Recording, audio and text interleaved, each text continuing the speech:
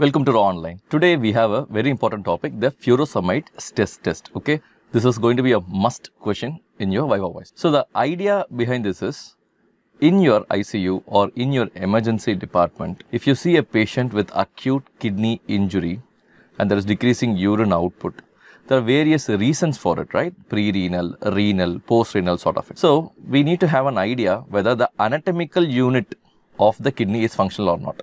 Okay, is the nephrons functional or not? Okay, so furosemide stress test is going to answer that particular question. When we are sure that the anatomical unit of the kidney is functional, then the chance of recovery or completely normalizing that kidney is going to be very high. Okay, let us see what is furosemide stress test. So I'll give you an idea about what we are going to see. Okay, so basically when you give furosemide, a loop diuretic, it gets into the nephrons in the proximal convolutal tubule through secretory mechanism. Okay, the PCT secretes the particular furosemide into it. Then the furosemide get transported through the loop of Henle down here to the loop of Henle, and over here it just blocks this chloride sodium transporter. Okay, so once it blocks the chloride sodium transporter, much of sodium is present, will be held inside the lumen itself. So when there is more sodium inside the lumen, it means that there is more water inside the lumen, right? As you already know, sodium will attract water. So sodium plus water goes through the nephrons all the way around here. And if there is no obstruction post-renal also, then that will be collected in the, okay, will be collected as urine. So when I give furosemide and if I see good amount of urine coming outside, it means that the entire nephron unit is completely intact. So this is the outline of furosemide stress test. Okay. So introduction, acute kidney injury is common among ICU patients. Okay. Biomarkers can rise even when creatinine is completely normal. So how will I know whether my patient's kidney is completely working or not? How can I pick it up very early? Some say you can use biomarkers, but you need to understand on a routine basis we are not using biomarkers, right? On a routine basis we may check patient's creatinine, right? But the point is biomarkers can increase when the creatinine is normal itself. For example, today morning you go around on your patient and you see the creatinine is normal, then why will you even ask for a biomarker, right?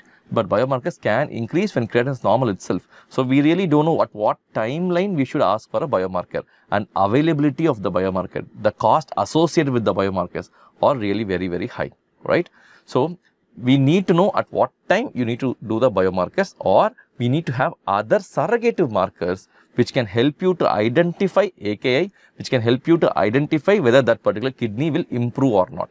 Okay, so thus you have this FST, the furosemide stress test. It serves the purpose of predicting the progression of AKI and possibly the need for dialysis also. So the rationale behind this furosemide stress test. Furosemide, a loop diuretic, is not effectively filtered by the glomerulus. Okay, and hence the tubular concentration of furosemide does not depend upon the GFR. Okay, so it is not the glomerulus which is putting inside the furosemide, but rather it comes into the lumen of the nephron by a different mechanism. What is that mechanism? By the PCT secretory area. Okay, furosemide is transported to the proximal tubule via the peritubular capillaries and then gains access to the PCT tubular lumen by active secretion via the human organic anionic transporter system. Okay, so on a first place there should be adequate blood supply to the kidneys, adequate blood supply to the nephrons, adequate blood supply to the PCT area, adequate blood supply to the peritubular capillaries. Okay, that is where it starts. The furosemide stress test will tell you that the blood supply to the peritubular capillaries is intact, the secretory mechanism of the PCT is intact, the lumen of the nephrons is intact, and post-kidney, post-renal, there is no obstruction. Okay, these are the things which is going to be analyzed now. So now, but this slide tells you that the furosemide is not basically by the GFR, it is basically by the peritubular capillaries and the PCT secretory mechanism. Furosemide then reaches the thick ascending loop of Henle, that is over this region. After getting secreted here, it reaches the ascending loop of Henle, where it inhibits the luminal chloride transport. So when it increases the luminal chloride, it's basically sodium chloride transport, okay. So when it inhibits this chloride transport, it decreases the sodium reabsorption also. When the sodium reabsorption is affected, more amount of sodium along with water comes out as urine, okay. Natriuresis and increased urine flow happens. Hence, the presence of brisk diuretic response to furosemide indicates there is intact renal blood flow, the proximal tubular secretory capacity is intact, the function of thick ascending loop of Henle is also intact, and that indicates good functional reserve of kidneys in patients you identified as AKI. Okay, so it tells you that the anatomical unit is actually intact. Hence, the increase in urine output after furosemide administration can be used to assess the integrity of the tubular function in patients with early AKI. Okay, so now we have this evidence, right? A patient is in AKI with adequate fluid inside the body. Now, furosemide stress test, you are seeing adequate urine output. So we say that the unit is intact. Do we have any evidence on it? Yes, we do have an evidence. It started in 2013, where the Chawla et al. In a single center study evaluated the utility of diuretic response to a standard dose of furosemide and attempted to predict the progression of AKI and need for RRT based upon the amount of urine which is presented there. Okay, so what did he do? Patients with stage 1 or stage 2 AKI were administered a standard dose of furosemide. How much did he administer? So he divided the patients into furosemide naive patients, nascent patients who never received furosemide, or category B who received furosemide in the previous 7 days. Okay, these are two different groups. Patients who never received furosemide, now in this study he gave 1 mg per kg of furosemide. Okay, patients who already received furosemide in the previous 7 days, now in this study he gave 1.5 milligram per kg of furosemide. Okay, so the method is clear. So he divided these patients into two groups. One group who never received furosemide and the other group who received furosemide in the previous 7 days. Okay, so now the methodology goes in that way that the patient if never received furosemide, in this study he has given 1 mg per kg of furosemide. Patients who already received furosemide in the previous 7 days now received 1.5 mg per kg of furosemide as an IV bolus. Okay, so post furosemide administration, the urine output was measured early for 6 hours, and also they had a data as in total for 24 hours also. The treating team in this particular study could choose to replace the first 6 hours of urine output after furosemide administration with either equal amounts of RL or NS to prevent hypovolemia. Okay, so in one slide, if you ask me what is furosemide stress test, this is it. Okay, if the patient never was exposed to furosemide, then in this study it is 1 mg per kg IV of furosemide was given. If the patient was already exposed to furosemide in the past 7 days, then you need to give 1.5 mg per kg of furosemide IV. Okay, then watch the first 2 hours of urine. If it's more than 200 ml for 2 hours, then it's FST responsive. If in 2 hours the urine output is less than 200 ml, then it's FST non-responsive. That's all the furosemide stress test is. So now you know the rationale behind it, you know the reason why we are doing it, and you know how to do this particular test and what is the inference in it. Okay, so the primary outcome evaluated was progression to Aiken stage 3 within 14 days of FST. So now we have two different subset teams, right? One team is FST responsive and one team is FST non-responsive, and they were observing how this patient did inside the ICU. Okay, that is which team progressed to Aiken stage 3, which team progressed to dialysis, which team progressed to worsening of AKI. Okay, so and these are the results. Out of the 77 patients studied, those with progressive AKI had a significant lower urine output following FST in each of the first 6 hours. Okay, so it means that those who failed FST had a progressive AKI. Simple. Okay, those who failed FST or FST non-responsive had progressive AKI. So this is for first 6 hours. They said it for first 6 hours, right? But you need not wait for 6 long hours to classify this patient as FST responsive, FST non-responsive. The area under the receiver operating curve for the total urine output over the first 2 hours following FST itself was showing a good prediction to progression to AKI stage 3. Okay, for that reason, the authors determined that the ideal cutoff for predicting AKI progression was a urine volume of less than 200 ml within 2 hours itself after furosemide administration. This is more likely to progress to Aiken stage 3. Okay, so now you're rounding your patients either in your ER or a ward or an ICU. Identify there is acute kidney injury. You need to know whether the particular nephron unit, the kidney units are intact or not.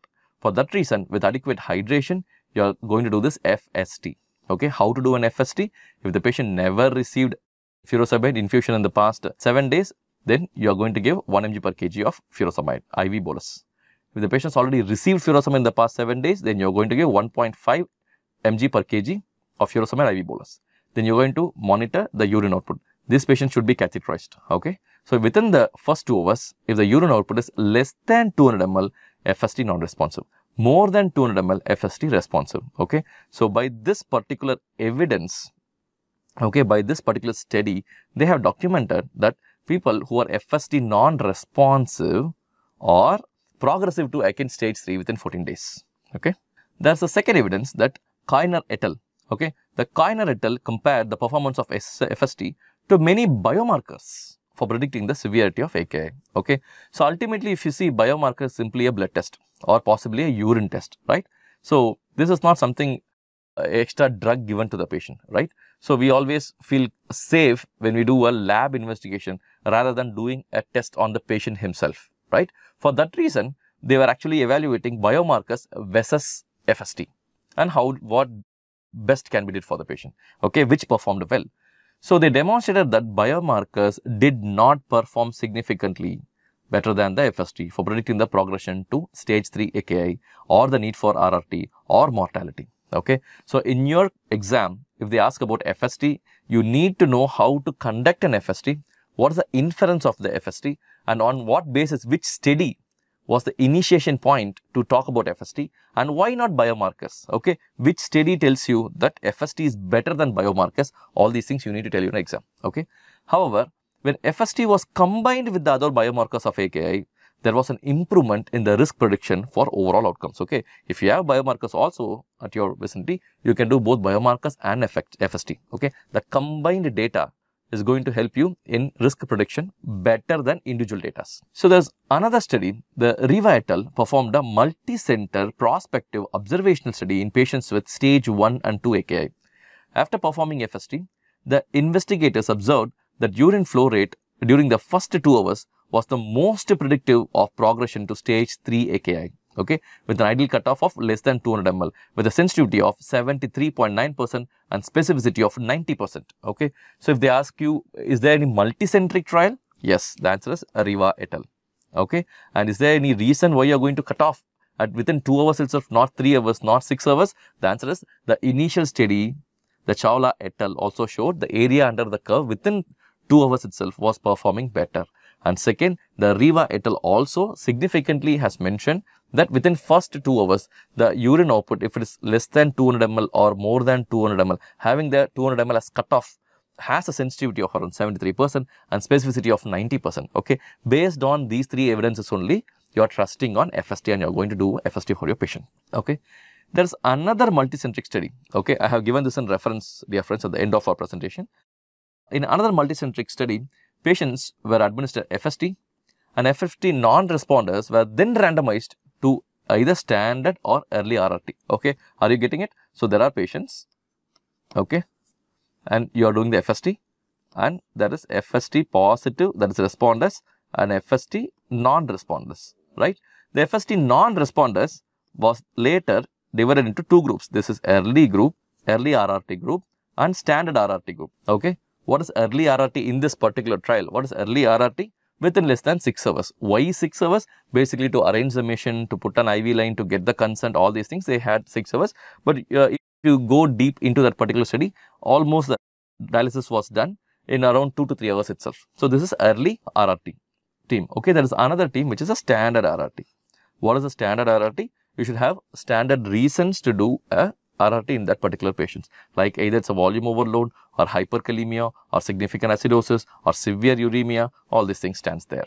Okay, unless you have a standard criteria to do a dialysis, they were never did a dialysis at all. Okay, they were been waiting to have a standard criteria to do a dialysis. So these are the 3 teams now we have, right? This is furosemide test positive, they are responding. This is team 1.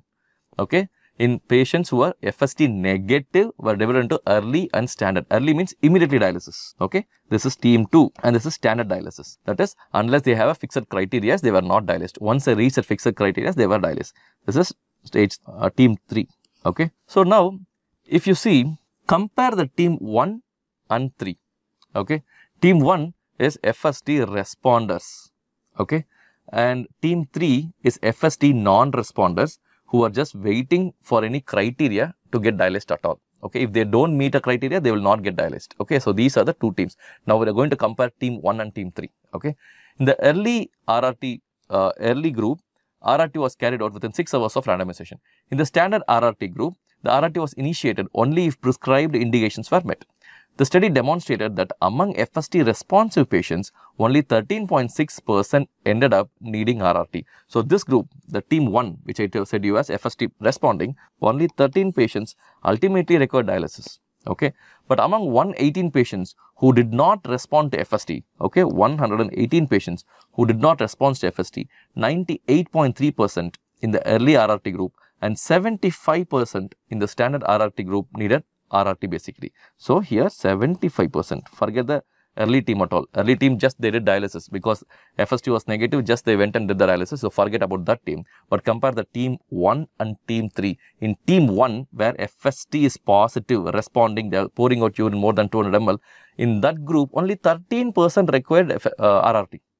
But in the other group, FST negative, and they were managed conservatively until any proper criteria is met. Okay. If you see that 75% in that group 3 actually went in for RRT. So this tells you that FST can clearly differentiate people who have less chance of receiving an RRT or more chance of receiving an RRT.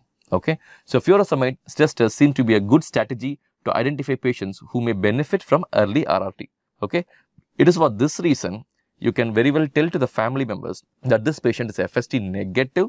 When the patient is FST negative, there is more than 75% chance that the patient is going to require an RRT at any point of time. Okay. So conclusion, considering the wide spectrum of factors contributing to the AKI in the intensive care unit and its impact on morbidity and mortality, studies to help understand its course early and guide therapy accordingly are very, very important. We need to have some data or some clinical clue whether this patient will end up at dialysis or not. Okay, whether this patient have worsening AKI or not, whether this patient have increased morbidity or not. Okay, all these things, any clue about all these things is very, very important. So FST plays a big role in it. Okay, some of the newer biomarkers, although promising and validated in large studies, are usually not widely available for clinical use and may be cost ineffective when you do it frequently. Okay, because as I already told you, the creatinine may be completely normal also. So you need to pick up patients on based on other parameters whether to do a biomarker or not. So morning you round the patient, the creatinine is 0.9. Will you do a biomarker for that patient? Or the creatinine is like 0.7. Will you do a biomarker for that patient? Understand, biomarkers can still be increased when the creatinine is normal. The biomarkers can pick up AKI very early. But which population will you do a biomarker? Okay, if you start doing biomarker on very, very minimal clues, then it will be cost ineffective if you do it very, very frequently. Okay, so furosemide stress test seems to be a simple bedside tool that performs reasonably well in identifying patients at high risk of AKI progression and need for RRT.